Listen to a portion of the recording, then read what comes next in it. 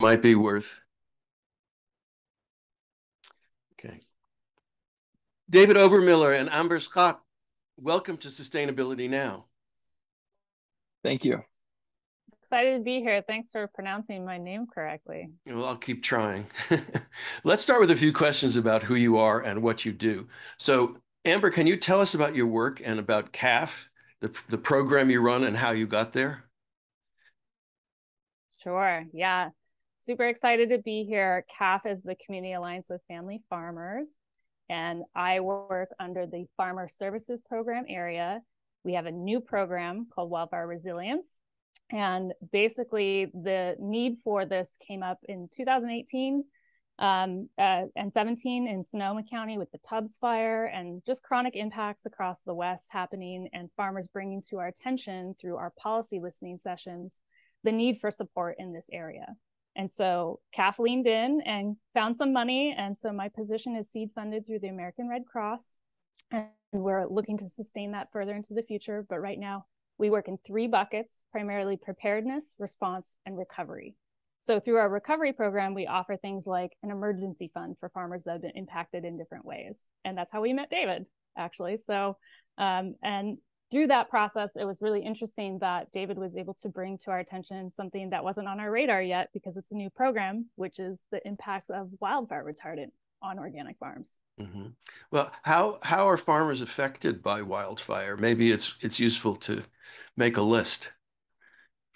Yeah, so we kind of create 2 different categories: indirect impacts and direct impacts. So the direct ones are pretty obvious. Like if you have a fire come through your farm or your property that you're leasing, then you've got direct issues, right? Like melted irrigation line and damage to infrastructure. Maybe you've lost buildings. You could have injury to livestock, right? All kinds of crop damage, that sort of thing. But you can be affected by wildfire in other ways too, where you could just be in an area that has extended periods of smoke, and that smoke can affect the light and productivity of your plants, or you can have extreme heat fluctuations within an area like that. Or as we're also seeing now, toxic ash can be an impact that's indirect as well. Yeah, okay. Well, David, why don't you tell us a little bit about your farm, where it is, what you grow, and how I'm particularly interested in how you got into farming. Yeah, great questions. And thanks for having me on as well, Amber. And um, well, in 2014, I moved to Fresno from Arizona, and I started a small farm in partnership with a local private school. And we were there on their campus until the end of 2019. And our lease ended. We wanted to move on to a different piece of property, and we were looking for property, and then COVID hit and kind of messed everything up a little bit. So we actually found the property we're on now at the end of 2020, and took us about a year to develop all the infrastructure. This property had been vacant for a long time, and all the plumbing in the ground was old iron pipe, and there was nothing here but power and a well. That's all we had to work with, and old pipe. So we spent or the first year or so just building infrastructure, and started planting and selling in the fall of 2021. Got our organic certification in the fall of 2021. And that led us into the spring and the wildfire we experienced this summer. My personal background, um, I became a vegetarian in 2000 roughly.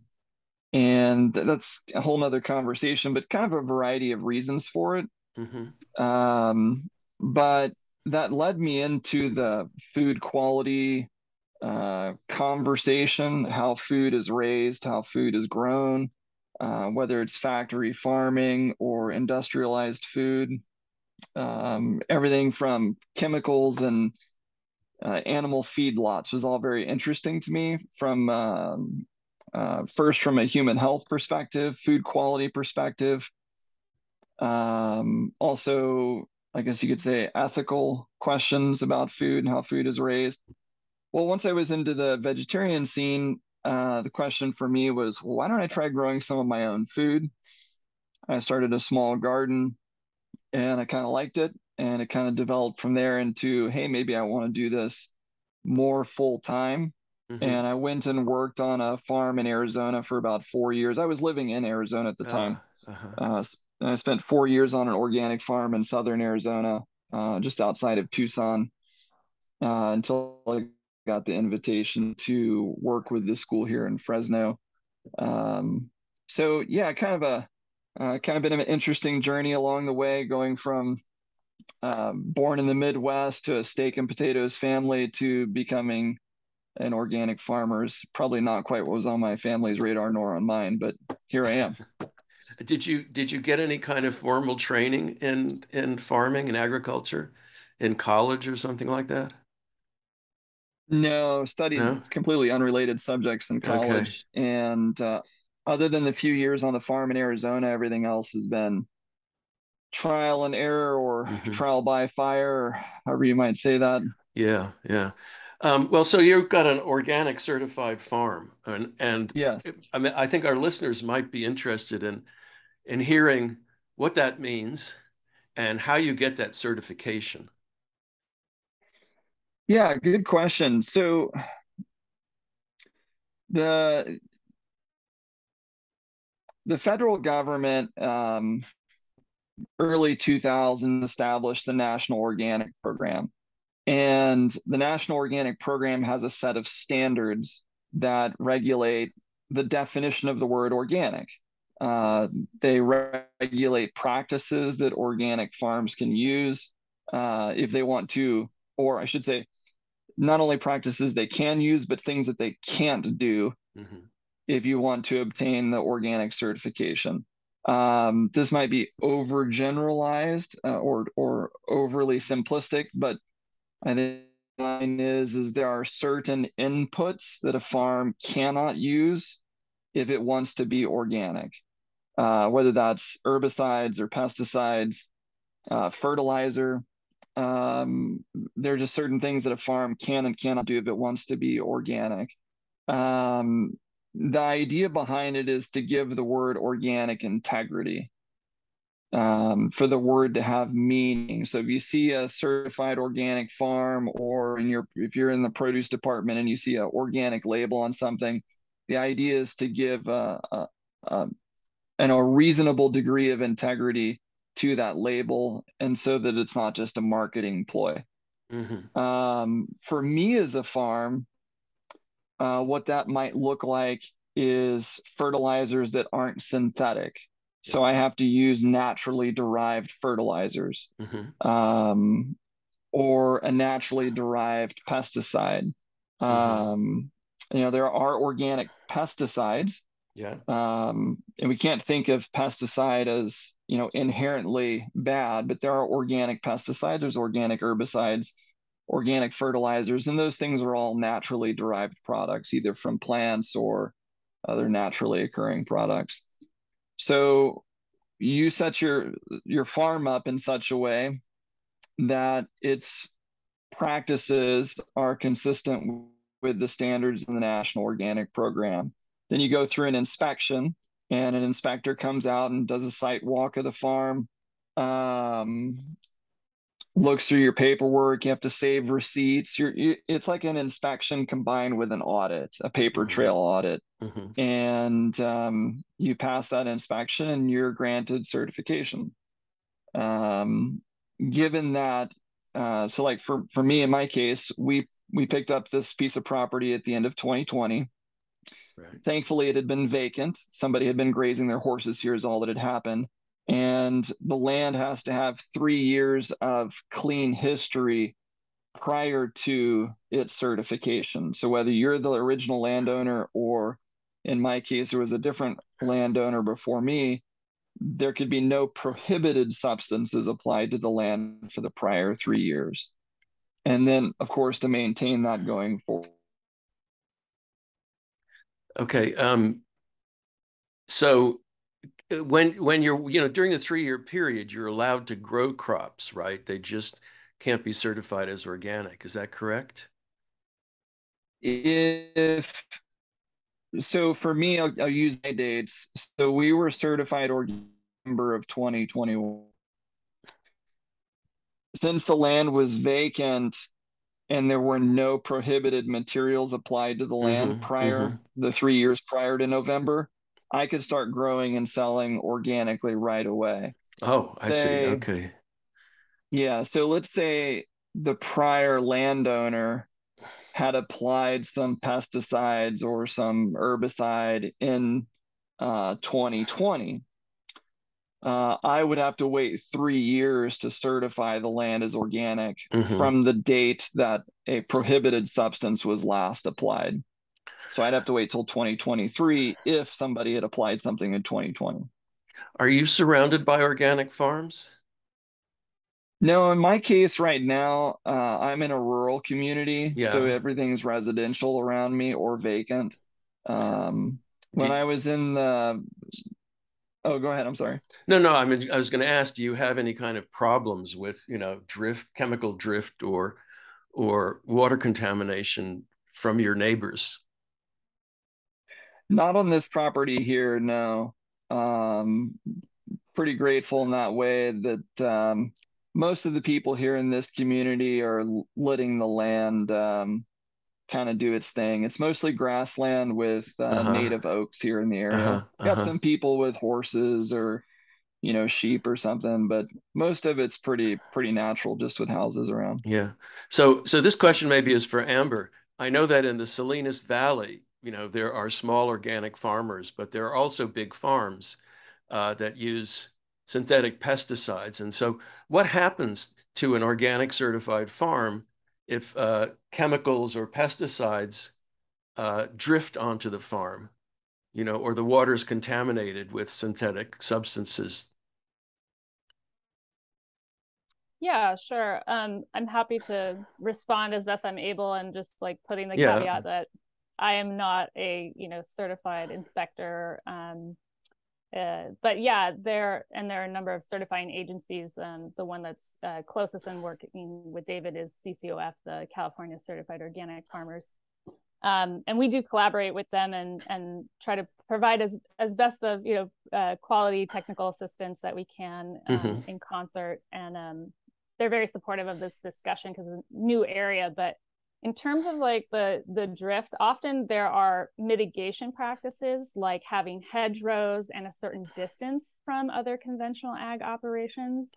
For the most part, like folks have kind of gotten away from doing like airplane applied pesticides, right? They'll do ground level, and that's for also human health concerns, right? Outside of the farm area, like schools and hospitals, like people with maybe sensitivities. But yeah, so I can't really speak to say exactly what the process is if you have a scenario where there is drift. But I think it's generally the concern is aerial drift, not so much water contamination or transport. And although that's a general concern, right? And our stormwater like runoff is an important factor in what ends up in the Monterey Bay. So we should absolutely be concerned about that. But yeah, it's probably I'll kick that one to David since he's been through the training and maybe actually has some more specific data on that. Let's hold that question for a moment. We need to take a short break. You're listening to KSQD 90.7 FM and ksquid.org streaming on the internet.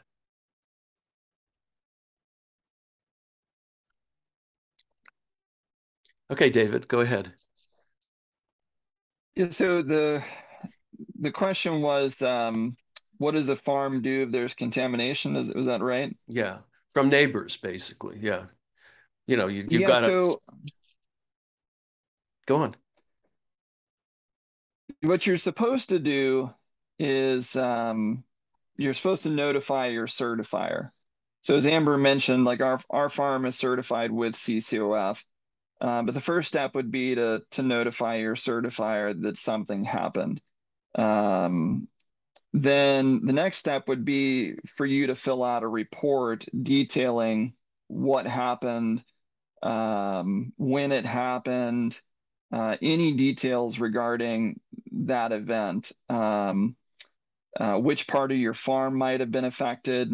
All of those details are going to be very important to your certifier.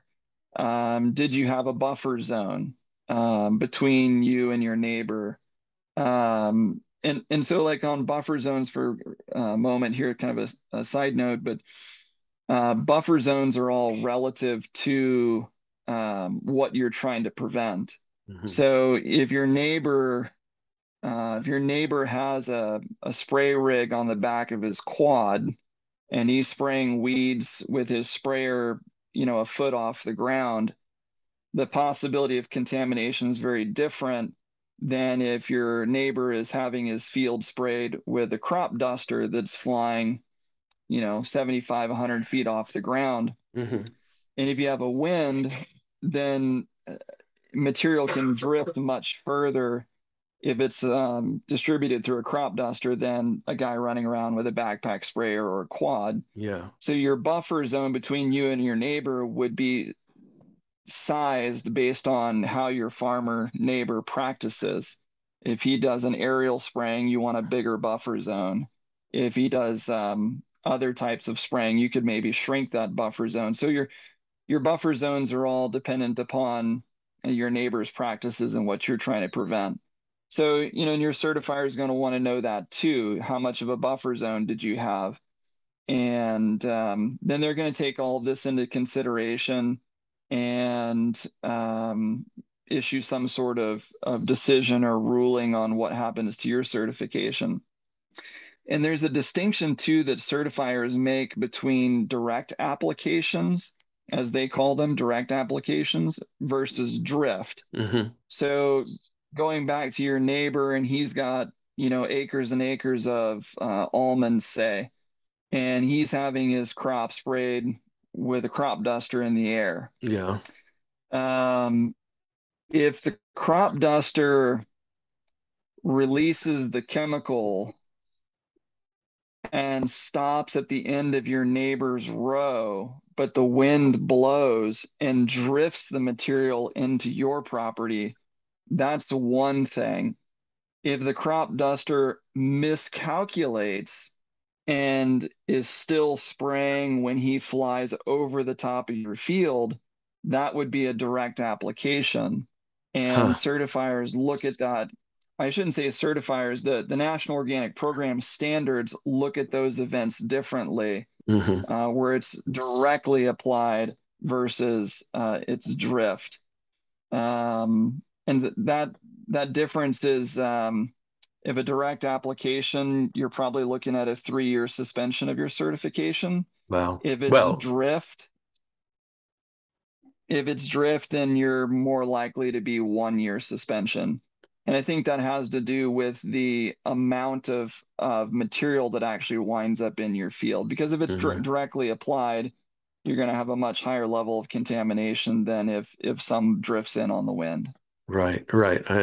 But there's no the the neighbor Uh-huh. is not subject to any kind of laws or regulations, right? This is basically um, they don't they if they're nice guys they won't do it, right? But they have no particular obligation to be careful. That's a great question. I've never had I've never had neighbors that I had to Oh, worry about. Like even when I was in Fresno on my lease ground originally, we never had any neighbors that were a source of risk to us.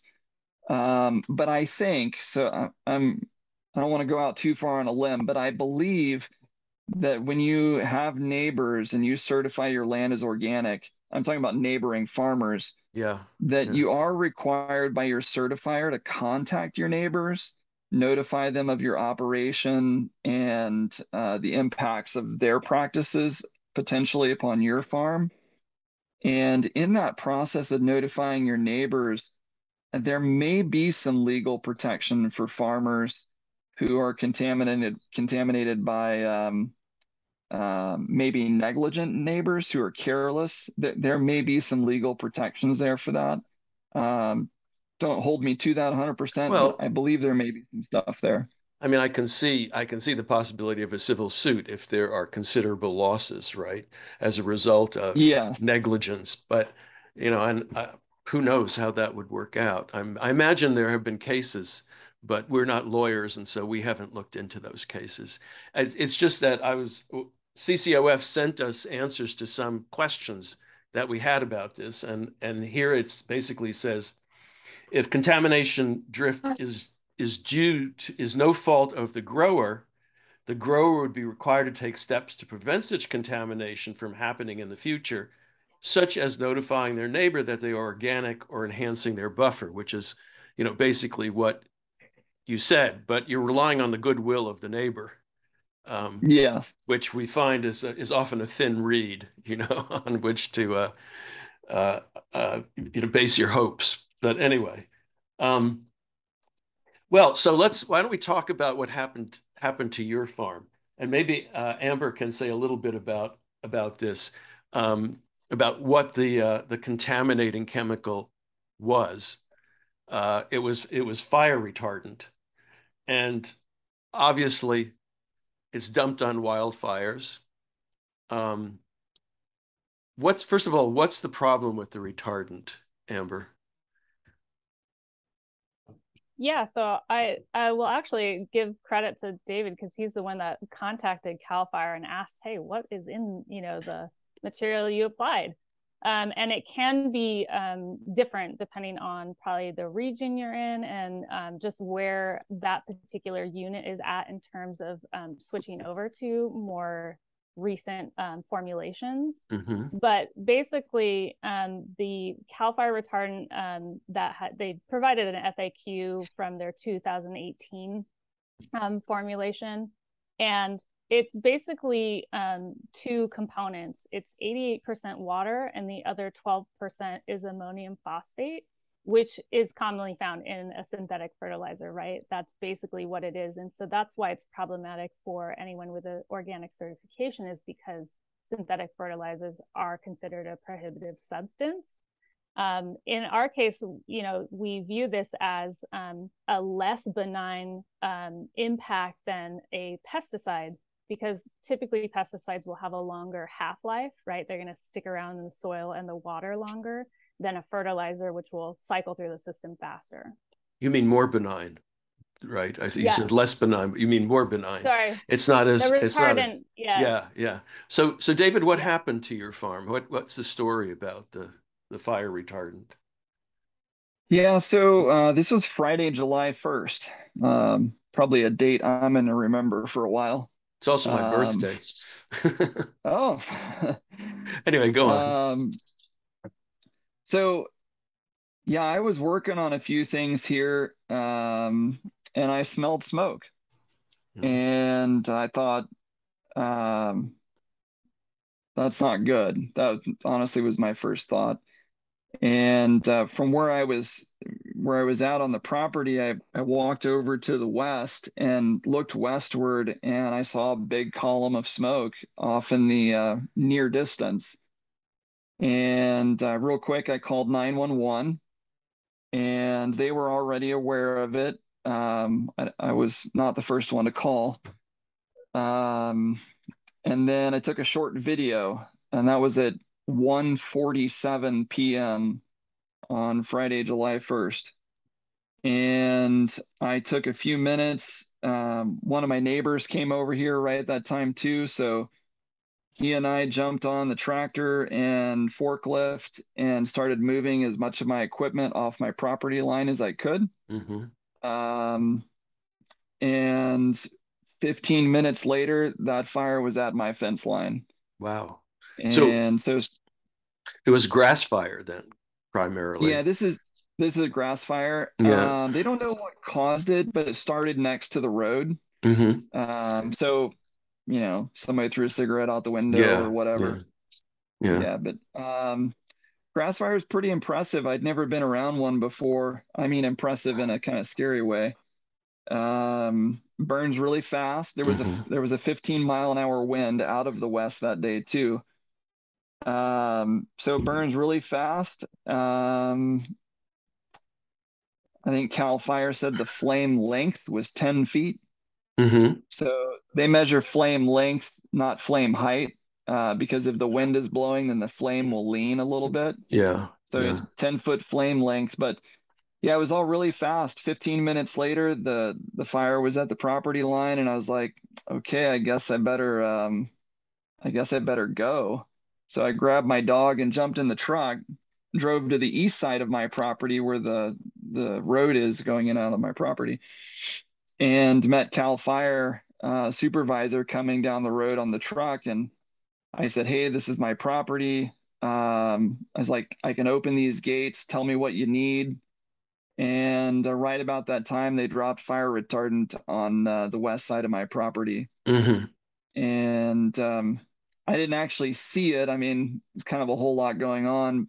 I remember hearing the plane fly over, but by the time I turned to look and realized what had happened, everything's just kind of pink.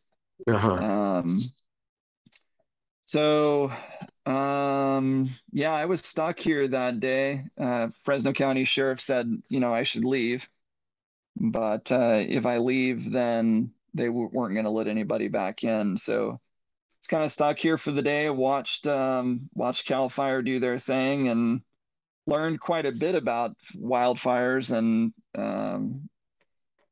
things I can do to make the farm more resilient and such. But yeah, then after that, it was you start the cleanup process. So how much of the farm was affected by this?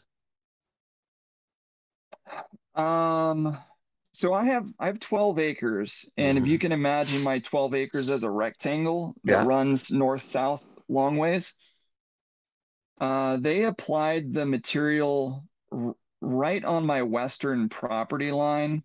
They were trying to protect, I should say, the flight path of the plane was over the western property line, slight southwest angle to it. They were trying to protect a few structures I have, and then in the same drop, they were trying to protect a neighbor's house as well. So the direct application of it was a 75-foot wide swath, maybe 100 feet swath that ran mostly south, but slightly south southwest through the Hmm. western edge of my property and then into the neighbor's property. But then I mentioned that 15-mile-an-hour wind, and the smaller particles, I should say droplets, because everything in that 75-foot path or 100-foot path, it was basically a blanket of pink. Uh-huh. Rocks, trees, the ground, buildings, equipment. Um, so the heavy blanket was just a solid blanket, but the droplets all drifted eastward and affected a pretty good chunk of my property. Hmm. Um, I can't say exactly, but I'd say probably good half of the 12 acres for sure. Everywhere we were growing things was affected. All the crops we had in the ground were affected, except for one that I had a silage tarp on top of for weed Uh-huh. suppression. Uh-huh. But yeah, it was pretty So thorough coverage. so then what did you do about it? I mean, did you have to just leave it? Is there a way to does the stuff disappear? Does it wash off? I mean, or do you have pink crops for the rest of the season? What's what happens? Yeah, great question. So, um, well, the material first, the material's on everything. It's on my tractor, on all my implements, it's on vehicles. I have an outdoor packing area with shade cloth over it, so it's on all of my packing equipment. I had shade cloth on my propagation house where we grow our seedlings. Hmm. It went right through the shade cloth, and so it's all of our transplants, all of our propagation God. tables. It's like on everything. And Amber mentioned, yeah, it's mostly water and then the active ingredients, ammonium phosphate, but they have an emulsifier in it as well to make it sticky, and then that red dye to make it stand out. So the stickiness of it, though, it really clings quite well to everything. And Cal Fire told me, get it off as fast as you can. The sooner you get it off, the better. So we just got the pressure washer out and you start blowing it off of everything. Uh-huh. Um, it's kind of including annoying. including the crops, or are The they crops is a lost? separate Ah, the crops a separate issue. So just getting it off the equipment is all done with a pressure washer. mm-hmm. And then we it took the better part of a week to do that, to get it off of everything and Wow. real clean. But regarding the crops, so we had a mix of crops in the ground. We still had some leafy green crops. We had some lettuce, bok choy, chard, all of the leafy crops. We just pulled them all out and threw them out. Mm-hmm.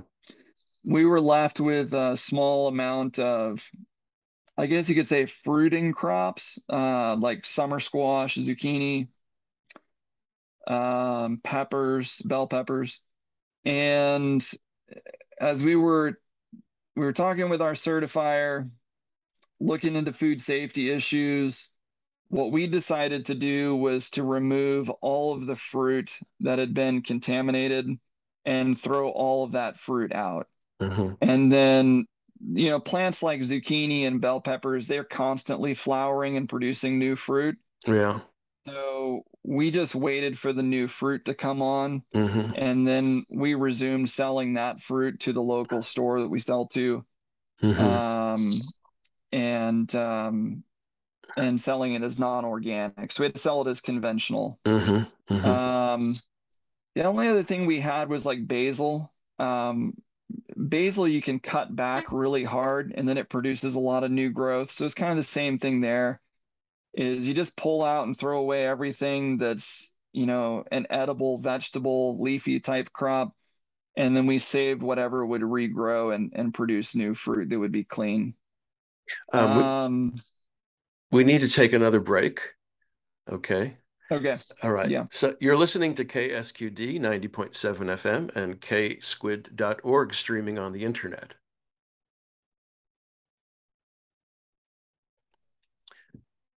Okay. How does this affect your certification, your organic certification? Um,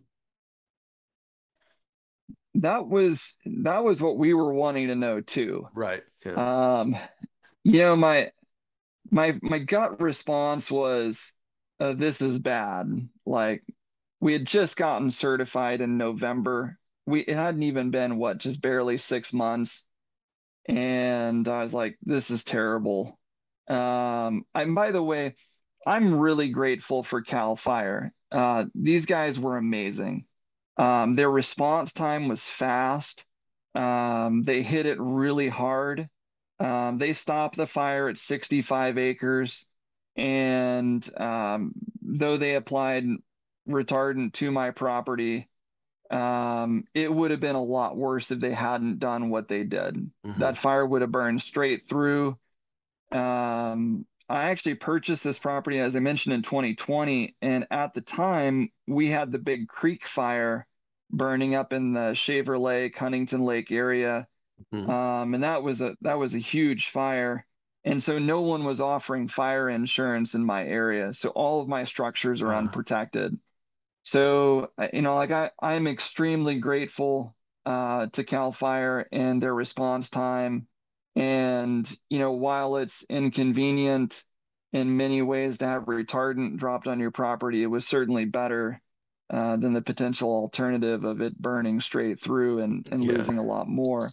Yeah. But, so I contacted my certifier, and I told them what happened over the phone. And then, as I mentioned earlier, they asked me to fill out a report and detail everything that happened. And again, Cal Fire helped me out a lot, helped me identify their flight path, and to designate where on the farm they thought the material was directly applied versus where it was drift. And helped me with knowing the wind speeds. And Cal Fire again was just tremendously helpful. And we submit all of that information to CCOF, and we wait for them to do their internal review and make a decision. One of the questions I had asked CCOF, and I had been consulting with several people that are in the industry, people that I know have been in organic for a long time in some capacity or another. And one of the questions that came up was a exemption that's in the NOP standards. So there's a portion of the NOP that makes exceptions for state or federally mandated applications of pesticides.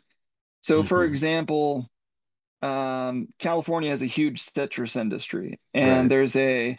let's say there's an insect that's a threat to the I, industry. I think there is an insect. I sort of remember it from the 1980s when we were getting sprayed as well, in residential Yes. neighborhoods. Can't remember what it's called now, but anyway, go on. It's So if the probably the state, Asian citrus psyllid. That's No, the no, name. yes, it was a fruit fly, and I can't Oh, remember okay. now. Anyway, there's a new pest on the scene now. well, there always are, aren't there? Yeah. Always challenges. Yeah. So let's say the state deems that this is a crisis situation and they want to prevent the loss of their industry. And so they're going to mandate all farmers to spray such and such pesticide, whether you're organic or not, you have to spray this if you are a citrus grower. Well, there are exceptions for organic farmers if they are mandated by the state to spray their crop. They can't sell, let's say the state mandated me to spray my crop this year. I couldn't sell this year's crop as organic, but I don't lose my certification on the crop as a whole. And um, that could be true whether it was a state or a federal mandate. Is that Hmm. there's some protections in the organic standards for events that are far beyond the farmer's control. Uh-huh. Well, as I looked at the situation, I said, well, this isn't really different. I mean, yes, it's different. I'm not dealing with an insect pest, but a wildfire is an emergency situation. CAL FIRE is a state agency, and they are applying a otherwise prohibited material to my property in that emergency situation. And I, as the farmer, landowner, I have no control over that whatsoever.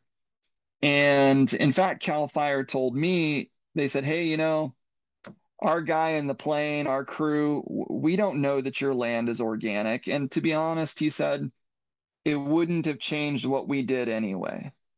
And to be honest, like it's a tough position for me because I wouldn't want them to do anything different than what they did. Yeah. I mean, I don't want the fire to burn through the neighborhood. I don't want anybody's house to burn down. Hmm. Like they did their job and I respect and I appreciate how professionally they did their job, but I'm still affected by it. And Right. it seemed to me, maybe not in the letter of the law, but in the spirit of the law, the same thing happened to me as what that NOP standard is describing. An emergency situation with a prohibited material applied under mandate of a state agency. And to me, those are parallels. And so I asked CCOF, I said, well, why doesn't this standard apply? Does this standard apply? And everybody kind of like, it's a really good question. But unfortunately, the NOP standards don't specifically mention fires and don't specifically mention fire retardants. So it becomes a little bit of a gray area. And, CCOF, they were tremendous through the whole thing. They were very supportive um, the whole way through. I have no complaints about CCOF at all. And as they explained their situation to me, is that so CCOF is accredited by the federal government to be Yeah. a certifier, Hmm. and CCOF goes through its own audits every year. So every decision that CCOF or any other certifier makes has to bear the scrutiny of the inspections that they receive in order to maintain their accreditation as a certifier. Hmm. And so CCOF is sort of stuck where they have to apply what's called a penalty matrix. So the National Organic Program has a penalty matrix describing how certifiers are supposed to respond to certain situations. And they, without a specific, clear, without specific or clear verbiage from the National Organic Program on how wildfires and prohibited materials like fire retardant are supposed to be treated, CCOF has to comply with that penalty matrix. And so they ultimately came back that roughly an acre of my land that we were going to crop, roughly an acre of that land is going to be removed from certification for 3 years. Wow. Areas that were affected by drift, I have to remove all those crops, and then any new crop moving forward will then be certified organic again. And then a lot of the area that was affected by the retardant was, like I said, equipment and other parts of the property where I'm not growing things currently. So that's where they came back and made their decision. And then they told me that they were going to pursue further conversations with the National Organic Program. I've also had some conversations with the state organic program. So California Department of Food and Ag has their own organic program. I've had some conversations with a few of them, and there's kind of consensus that this issue of wildfires and fire retardants needs to be addressed more clearly by the National Organic Program. So there's clear guidance on what certifiers and what farmers can do in response to this. Mm-hmm. Well, Amber, how widespread a problem is this? I mean, given the wildfires that we've seen over the last, 5 or 10 years, presumably David is not the first farmer, to have experienced this. Do you have any data? Have you heard from anyone else about it? Yeah, that's a good question. We have heard from other farmers, and we've only been working in this space, right, for informally for a few years, but officially in this program for Yeah, about 8 months. yeah. So on my particular list, I've spoken with 3 individual farmers in California just this season that have been affected. So presumably that's probably the tip of the iceberg, right? Like either in terms of folks that are sharing that information with others, right? And so it's getting to our ears, or have been impacted directly. So I'm not even sure that some folks understand that it's a prohibitive substance, right? They may not even know.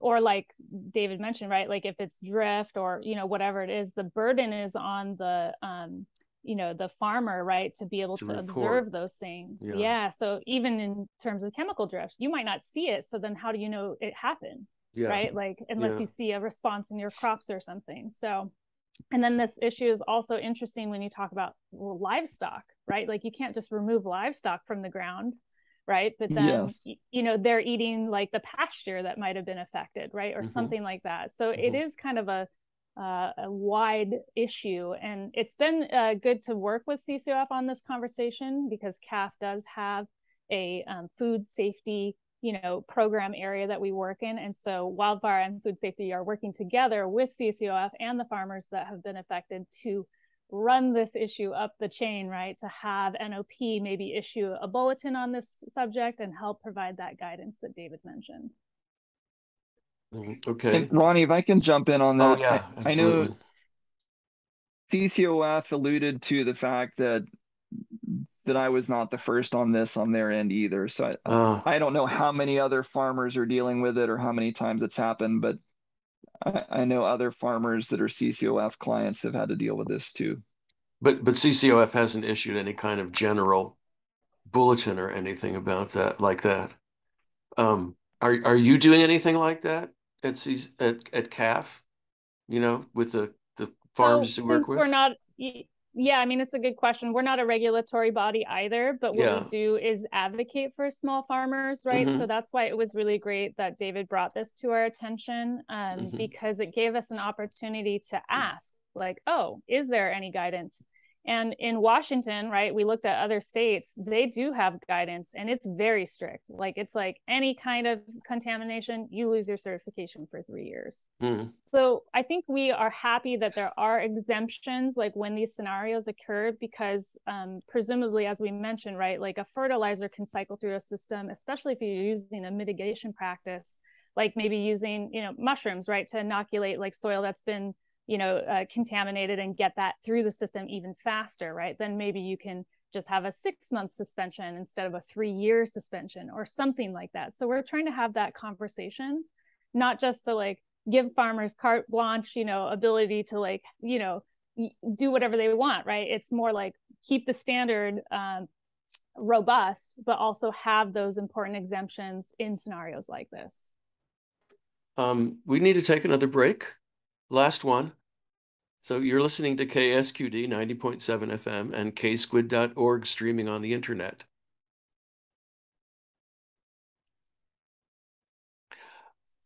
Okay, you mentioned that the regulations are very strict up in Washington state, right? Is that the result of do you know whether that's the result of legislation or the result of rulemaking by, the State Department of Agriculture? I'm just curious, right? Because if it has to be legislated, that's a much more difficult process, right? Than if it's a administrative rule issued by a department. Do you know? I'm So, I asking believe, Amber.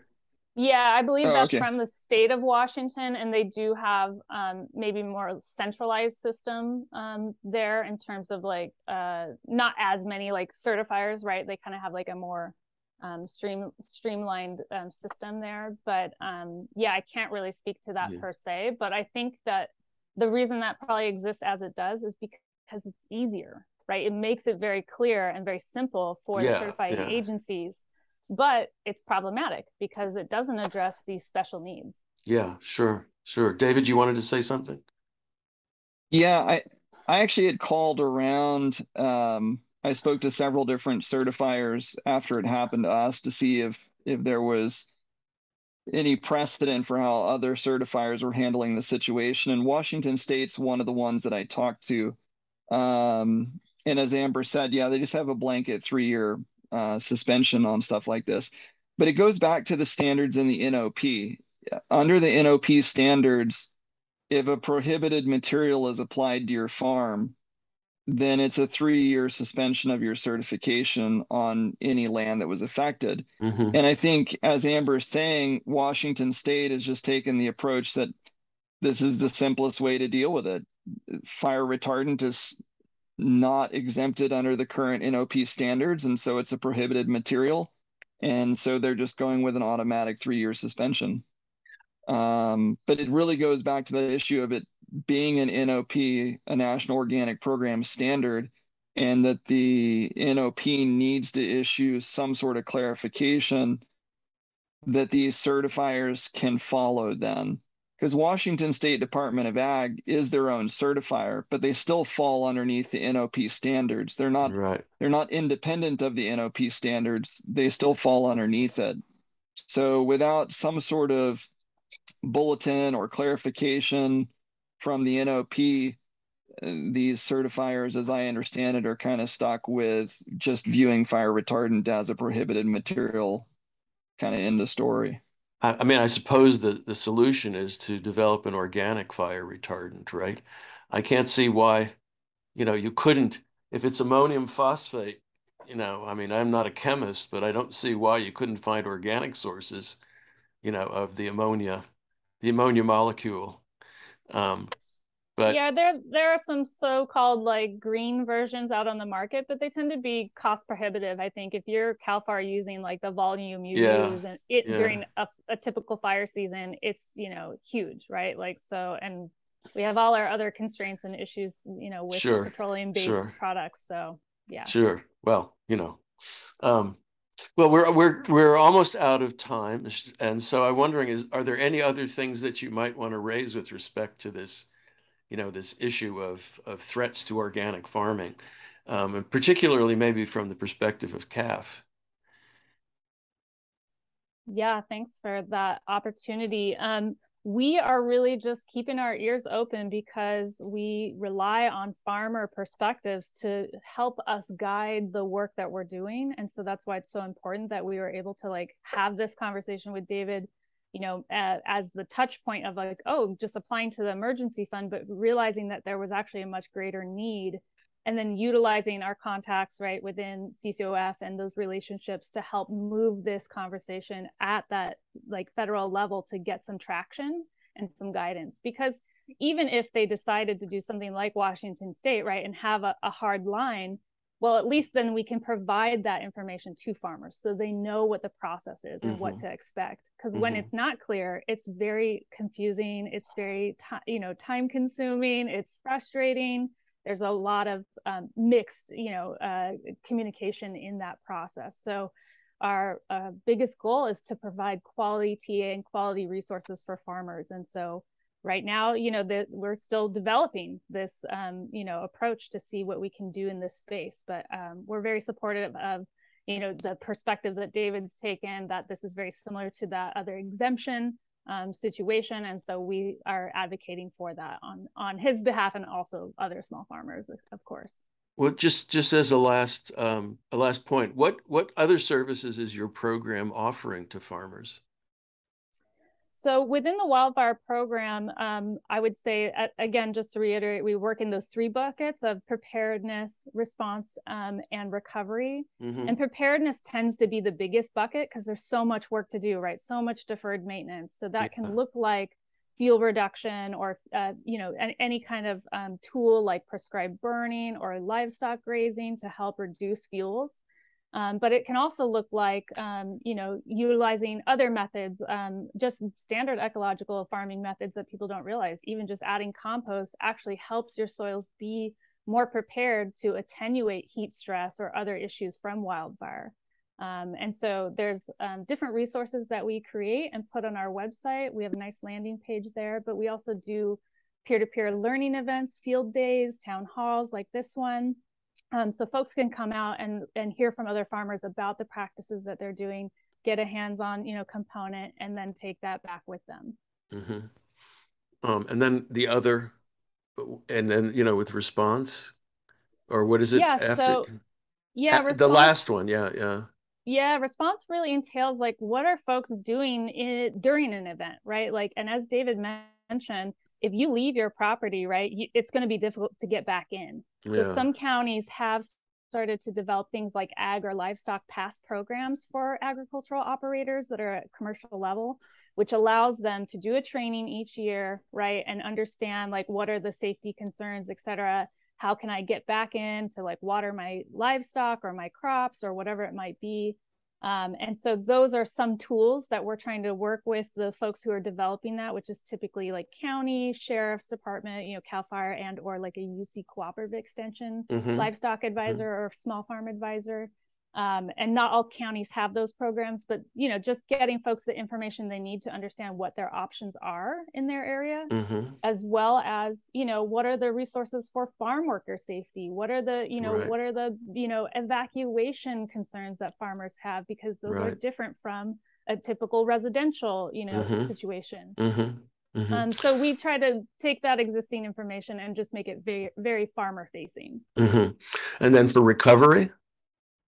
So David's actually an awardee of our emergency fund, which is really exciting. So that's all monies from the American Red Cross. We just did mini awards for 40 farmers this year, $5,000, which is a drop in the bucket, right? But at least it helps maybe like get through those hard periods and like, help recover any equipment that's lost or employee, time. Illness, smoke damage. There's all kinds of reasons that people need that kind of just financial support. But then also it's just this technical support. Sometimes they may not qualify for whatever we're offering, but we can connect them with other existing Farm Service Agency, USDA, CDFA, services and programs that can help support them through those issues. All right. Well, David and Amber, I want to thank you for being my guests on Sustainability Now and, talking with me about this very important topic. Thank you for having me on. Such a pleasure. Thank you both. Yeah, and you can learn more about these issues by looking up the CAF website. That's California Alliance with Family Farmers.